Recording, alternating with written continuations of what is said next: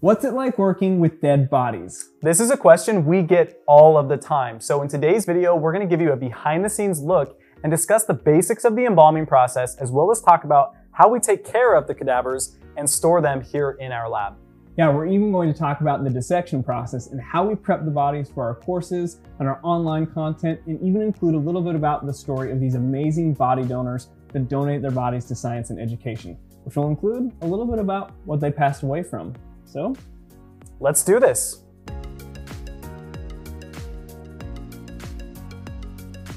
Everybody wants to know about the embalming process. It's probably one of the most, if not the most asked question we get. Now, here's the thing.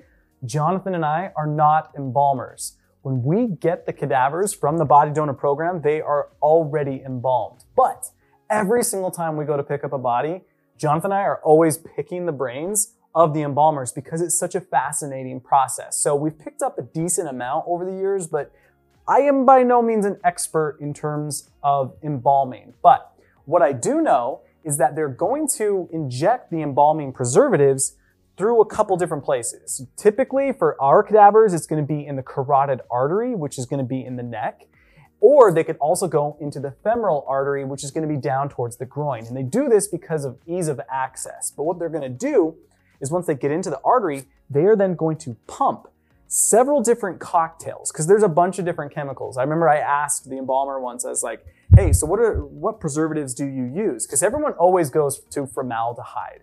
The thing is, for the preservation process that we get, or that is used on these cadavers here, formaldehyde is only used in the initial stages and not that much. There's a whole slew of other chemicals, which I'm not even going to attempt to vocalize them to you here because I just don't know them. But what's going to happen is they actually will decide which chemicals to use based on specific individuals.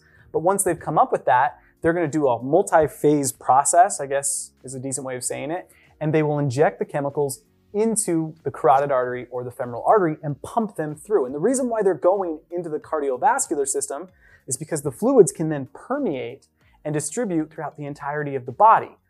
The thing is, the fluid's got to go somewhere, right? Once they're in, there's really nowhere to go after that. So then they're going to have to drain the fluids out. And that's when they're going to use what's called a trocar. And a trocar is just used to drain fluids. And so what you'll see on the cadavers, and you might see this in some of our videos, are what are known as trocar plugs. So you can see one right here.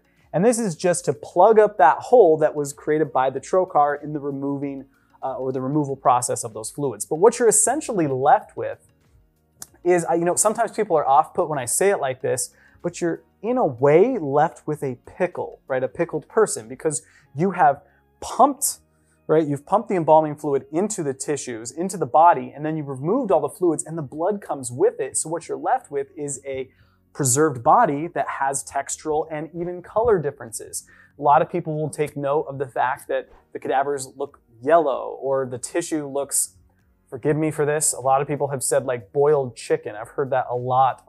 But you have to understand the actual preservation process is going to change that texture and color. So what you're seeing is not exactly representative of what it looks like, say, in you or I, or in an unembalmed body, but still the color and textural differences aren't so crazy that you can't learn anything. So now that the cadavers are fully embalmed, this is where Jonathan and I actually come into the story. So what we're going to do is we will go to the body donor program and we will pick up the bodies. And honestly, there's really no better way to transport them outside of just a pickup truck. And we do so respectfully, but I mean, we're not a mortuary, so we don't have a specialized vehicle designed for this purpose.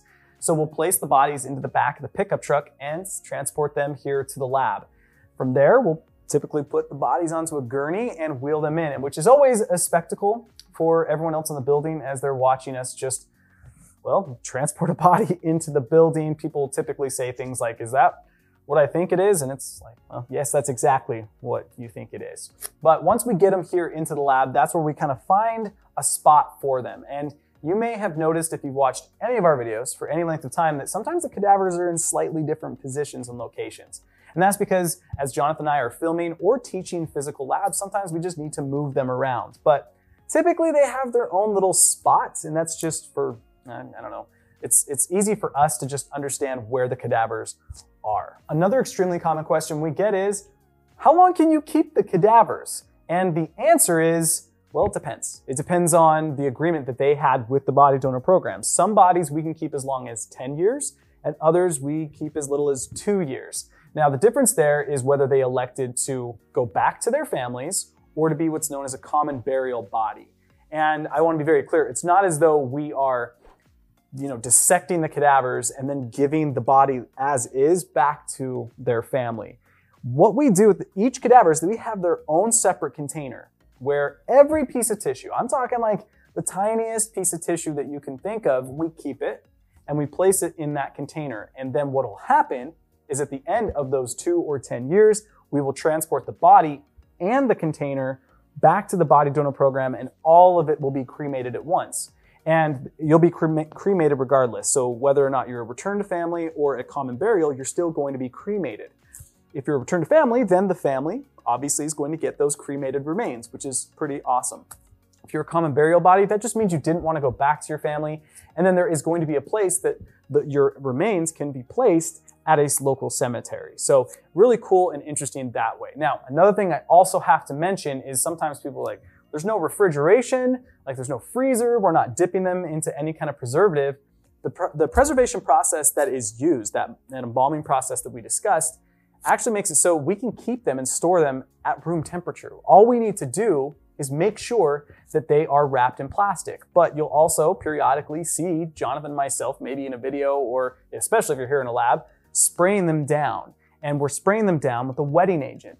That wetting agent is called phenoxyethanol. So what you're really seeing is mainly water and a little bit of the alcohol in there. But what that does is it helps hydrate the tissues, and it's also antimicrobial to an extent that it helps prevent, say, fungus from taking over, which is essential because, as many of you who may have experience in cadaver labs, that's a big risk. Fungus can take over and that can completely destroy the cadaver, and then you're gonna have to return them. So, but that's it. We just spray them down with phenoxyethanol. We typically will place a cloth on top of them, kind of soak that in the phenoxy, wrap them in plastic, and then we can store them on the tables for, again, up to 10 years if that's the agreement we had. But let's go ahead and, now that we've figured out how we store them, let's go ahead and talk about the dissection process. So another thing we get a ton of questions on are how we prepare the body specifically around dissection. Like, how do we get them to look the way that we do when people view them on the videos? Now, dissection can take a lot of time, and we try to be as meticulous as possible so that students can see the various differences between neighboring structures and different tissues. Say like on a step dissection of the leg that can have multiple layers down from skin all the way down to bony tissue. Now, we use various tools during the process of dissection, and some of these tools look like we might have bought them at a local hardware store like Home Depot or Lowe's, and frankly we did. But others, we bought a dissection kit from, say, like a medical company that provides dissection tools for cadaver labs. Now, let's start with some of these power tools, or just basically a saw. We would use this to go through certain bone structures. Now, this tends to be a little bit better for that, but in some cases, if we're dissecting a limb or removing a limb, we might actually use a certain type of a saw to actually go through that bone. Now, the Dremel is a lot of different stuff that you can use. If I was going to actually do little holes in bone tissue or hollow out cavities in bone tissue for people to see, like a medullary cavity in a tibia or a shin bone, we use Dremel tools for various types of things like that. Now, the things that I use the most are the actual true dissection tools. This is a teaser needle. I call it the poker, but technically called the teaser needle. You would use this to tease out small little structures like small nerves to separate them from the surrounding tissues.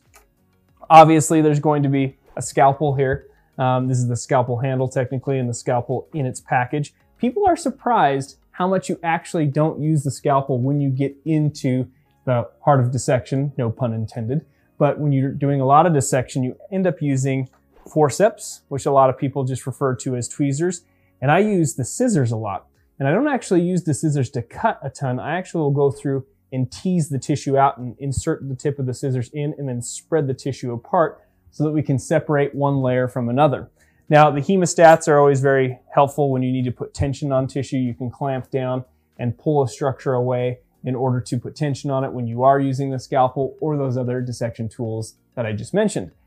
Now, one of the more surprising dissection tools that we have in the lab is the bandsaw. Now, we don't use the bandsaw to be barbaric, but the bandsaw provides an invaluable tool to help us separate the bodies into different planes of space, such as cutting the body in the sagittal plane, or maybe even in the frontal or horizontal planes. That allows students to view internal anatomy that you couldn't do in any other way, especially students who may be going into something, say, like radiology. If you've ever seen a CT or an MRI, it slices the body through the sagittal plane, through the frontal plane, and even in that horizontal plane so that students, or in that case radiologists, can view the body in multiple different planes of space to help diagnose conditions and to view abnormalities. And now we're going to take a look at all of the bodies that we have in the lab and discuss what they passed away from, as well as some of the surprises or anatomical abnormalities that we found through the process of dissection. This cadaver here is simultaneously our youngest and our oldest cadaver in the lab. That's because this individual passed away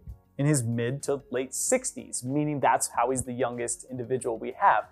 But we've had him since December 2012, so it's like 8.5 years, which means he's the oldest that we have out of all the cadavers. Now, we get very little information about these individuals, and that's for anonymity purposes. It's just kind of easier for us to know, really, we don't really need to know too much. You just basically know their age and essentially what they passed from. We don't get a complex medical background. So what we know about this individual is that, again, he's in his mid to late 60s, but passed away from colorectal cancer. Now, one of the most interesting finds that we found with him was that he suffered a ruptured Achilles at some point in his life. So that was pretty wild to see, and Jonathan even talked about that in a previous video.